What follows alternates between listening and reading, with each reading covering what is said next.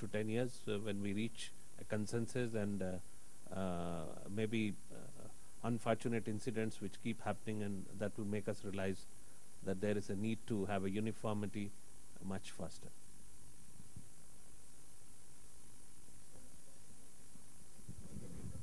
I'll just, being a police officer, I'll just respond to what Mr. Deepak has said about the example he gave of the highway, that if a highway authority has made a beautiful highway and if people are exceeding the cross limit, exceeding the speed limit. Now, I would say that I have been the traffic management chief of Hyderabad long time back, and I can tell you, as Pavan has mentioned, the concept of due diligence.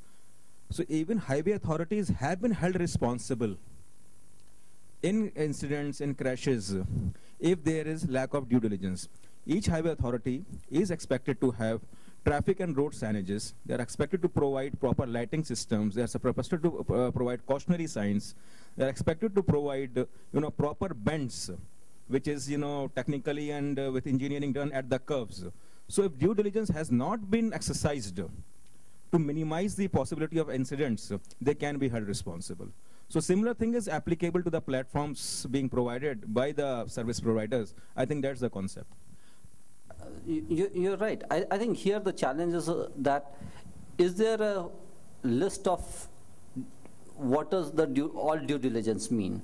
And I think that's where, which is still evolving, that what does all due diligence actually mean? Because different people may interpret it in different fashions.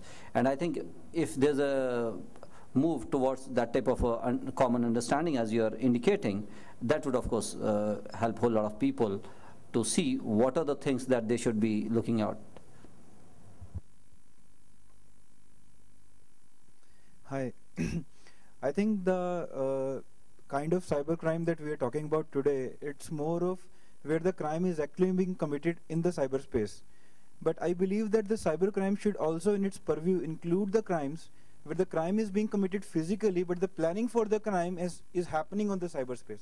For example, the terrorist attacks that we have seen, where the crime is being committed physically somewhere, but the perpetrators of the crime, they are talking over the emails or through some communication medium over the internet and planning for it. And hence I believe we need a greater cooperation from the service providers, where this 2B Cyber Interpol or the cyber police can intercept some such communications while it is happening and stop the crime before it actually happens. I can't agree more with you. In fact, that is the emerging thought process that's evolved amongst many countries. Earlier countries thought cybercrime is only got to do what's happened at cyberspace, but now the definition is getting broadened. It's any activity that's either targeted at the internet or that's done using the internet. So today when, say, a terror attack takes place at Bombay, now the terrorists are today a smart cookie. They are now not sending emails because they know governments are looking to their emails. So they have now come up with a more ingenious methodology. What does the methodology consist of? They open up any account in a generic free web-based email service provider, maybe a Yahoo or whatever, and then this account and its passwords is then disseminated to all members of the group across the world.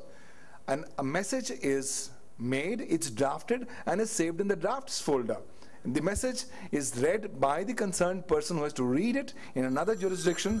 He reads it and thereafter he proceeds forward to implement it. So no effective, shall I say, communication got transmitted on the internet, but at the same time, internet was very effectively and ingeniously used in a manner to go ahead and perpetuate these kinds of cybercrimes. So I can't agree more with you that these kinds of methodologies are now currently finding more favor with the legislators, with the governments of the world. And I think the bigger challenge is going to be furthermore. How do you actually go ahead and demarcate and distinguish legitimate activity versus activity that could be part of a criminal activity, but that's unknown? For example, my computer system is overtaken without my knowledge by somebody in some other jurisdiction. It is made a part of a botnet, and then it is used as a ground for launching attacks. I have no clue what's happening, but my computer is at fault. Are you going to punish me for this? And how do I prove my non-knowledge? The next time there's a terrorist attack and the police comes in, they don't listen to you anything. They just put you up in the jail. So what do? I think somewhere down the line, the law would need to balance the need for legitimate defense vis-a-vis the need for criminalizing patently illegal activities which are using the networks. So can't agree more with you. Thank you for that suggestion. Like now there is the botnet attack. Somebody sits at US and hacks a system in Nigeria and does a crime in India. So now the jurisdiction, where is the jurisdiction like? Now, when you talk about jurisdiction, there are three kinds of, or there are two kinds of jurisdiction that you can look at. One is a criminal jurisdiction and one is a civil jurisdiction.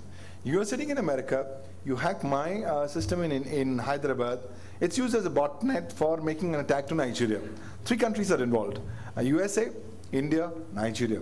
Now, where does the final attack take place? The final attack takes place in Nigeria. So Nigeria, if it has a law on, or if it has a normal criminal jurisprudence, would be well within its rights to take cognizance of it, register a case. It will be a different issue altogether, whether they will be ultimately able to reach up to me and via me to the guy in the US who's done it. But it will have to be part of an overall international approach, because today a large number of countries even don't have basic treaties of extradition with each other. So consequently, there are major challenges, but you will typically, in an utopian scenario, you will need to take and employ the law enforcement agencies of USA, of India, and of Nigeria working closely together to find out the real guy who's sitting in the US who's done this. Because unfortunately, in this, shall I say, newfound craze to regulate very strongly all kinds of cyber crimes, we should not go ahead and trample upon the privacy and individual rights of honest, bona fide netizens and users. And here I think network service providers have a huge role to play. We've had a catastrophe in this regard in India.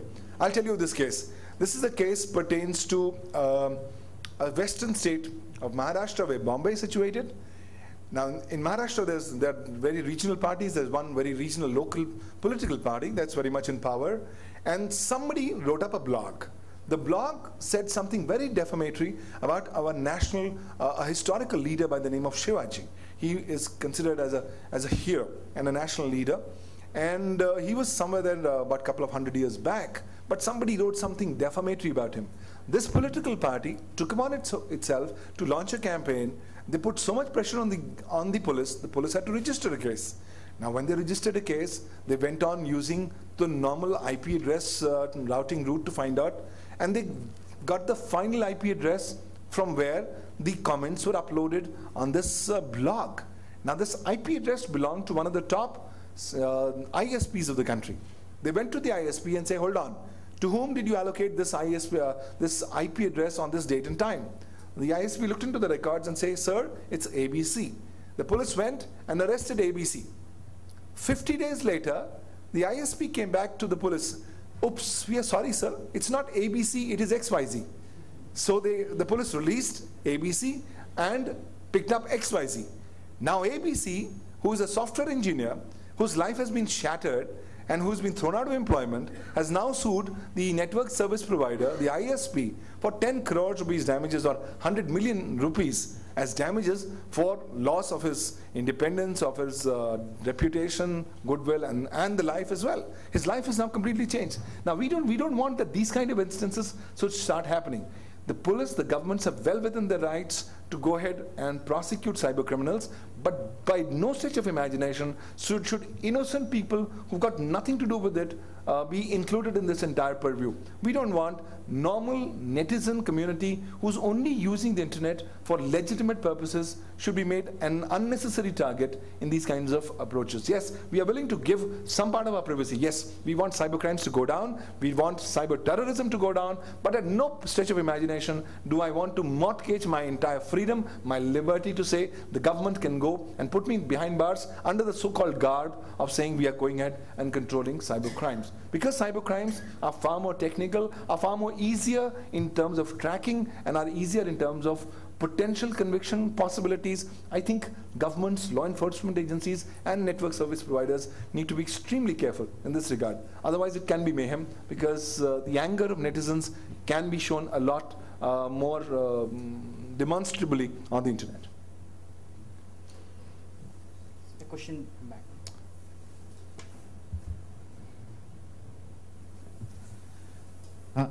I'm sorry, I didn't understand, and perhaps you could explain one more time the rationale for the broad concept of cybercrime, that cybercrime should be any crime committed via or with the assistance of the internet. Because if something is a crime, it's a crime. It's already prosecutable.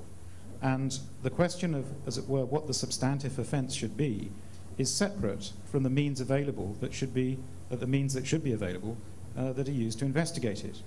And you raised the very serious problem of jurisdictional, cross-jurisdictional cooperation in a timely fashion. But whether those cross-jurisdictional methods for timely access and interception are going to work really doesn't touch the question of how you define the crime or the severity of punishment of the crime. What is the rationale for this broad notion of cybercrime? Why shouldn't one actually confine the notion of cybercrime to crimes which are about and attacks on the network?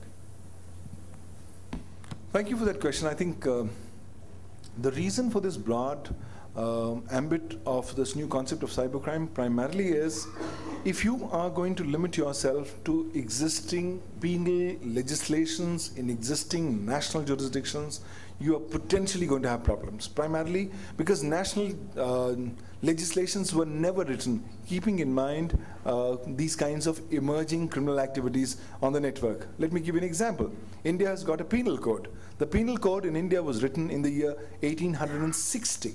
Now, at 149 years ago, you could not have faulted the British rulers to have not thought of the network or the crimes that could have taken on the network. Similarly, the new kinds of emerging crimes, for example, phishing.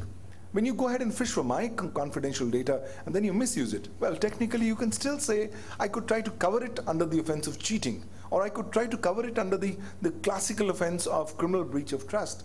But whether in each and every case you will be able to do so, I think we are beginning to face a lot of challenges. And that's the reason why there's a need for a much bigger kind of a concept of a body known as a cybercrime.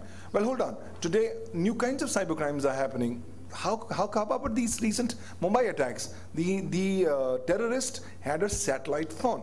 The satellite phone gave him remote instructions of when to kill, what, whom, where, in how numbers. Now hold on, this is a criminal activity.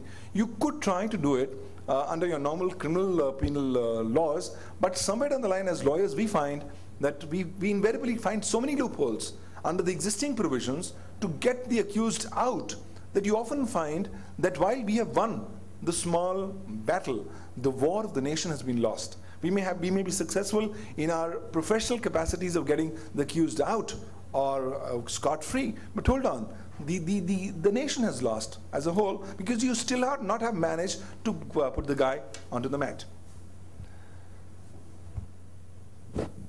I'm sorry, but with respect, that answer seems to suggest that you should be modernizing and revising the substantive primary offense. If we take the analogy of, as it were, the invention of mail fraud in the United States, I mean, that was a case where a especially severe punishment and crime was associated with a cross-jurisdictional offence purely for the expedient means of being able to define a new offence with exceptional severe punishment as a federal crime. But, I mean, that isn't a case study that should be followed. Surely one should be trying to define laws which define the substantive offence properly, and the means of investigation of that offence, and whether that means of investigation is efficient, is really a question of intra-jurisdictional cooperation, and whether you define an offence isn't going to touch that question of the efficiency of jurisdictional cooperation. I would tend to agree with that thought process, because that's yet another way of looking at it. And I can't agree more with you for the very simple reason, well, ultimately we are moving in the same direction. Well, it's not, am I moving to the ocean in my small stream? Am I going into the big river? Or is it a main rivulet? So long as you're moving in the same direction, and even if you're upgrading your laws to take the substantive crime far more broad and generic, that will also help. Though, of course, you will invariably have problems like this guy in Korea, the boy in Korea killed the other boy because the other boy stole his virtual sword in a virtual game. Now, these kinds of aberrations will still continue to exist, but that's a good thought process, that if you can expand your broad generic crimes in a far more broader manner. And if they can take care of existing kind of challenges on cyberspace, we'll be more than happy to do that. And I think that's something that should also be equally looked at as a very reasonable and viable option. I totally agree with you, sir. Yeah, thank you for this excellent question and discussion session. And this, we have very limited time. Like, I would like to wrap up this session. First, when we look at what are the IT policies in various developing countries, it's very clear there are very less number of countries have enacted IT Act, and there is much more things needs to be done. And is it possible to have one common set of guidelines and policies for all nations? No. We can have common set of principles, and we can give the flexibility to the nation state to adapt it to the local condition. So who would develop that common principles? So then that question comes up. And then the question of jurisdiction. Yes, the jurisdiction issue is a very big concern, and we needed, when we wanted to tackle cybercrime, we needed multi-jurisdiction approach. And is there a need for an international body like the Interpol for the internet? Yes, there is a need. And how do we do it? Do we need to reinvent the wheel, or we need to join hands together? Already we, it was very clear from both the panelists, Council of Europe has enacted Cybercrime Convention, and already 45 nations have joined, and we can take it forward from there. That's my submission, and we could always have an online discussion on this, and we would like to really work with all these panelists and this board here. Thank you so much. Thank you. Thanks to our panelists, and I would like to invite Jaya to.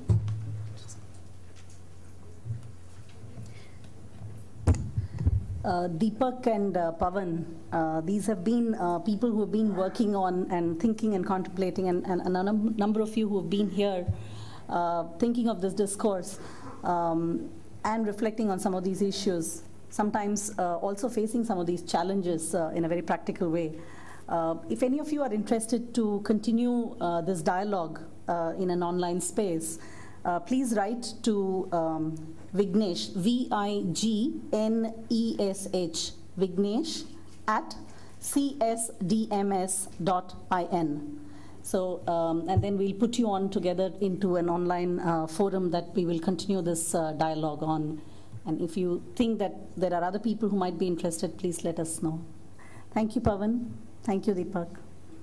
Thanks to all of you for attending this session.